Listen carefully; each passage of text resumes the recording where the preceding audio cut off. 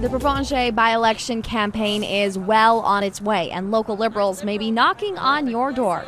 Liberal candidate Terry Hayward says he is receiving positive feedback from the people of Provencher.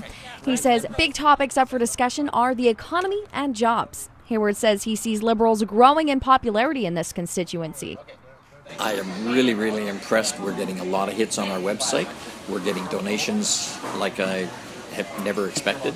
Volunteers, we're getting a lot of volunteers, people asking for signs. I'm really hyped up about what's happening here, and my reception at the door is very positive. I'm getting all sorts of questions asked me about the Senate.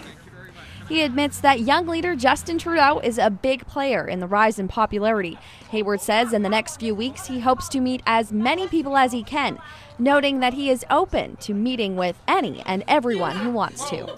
I'm expecting people to ask me some serious questions. I'm ready to give them some serious answers. Reporting for Steinbach Online, I'm Michaela Sankey.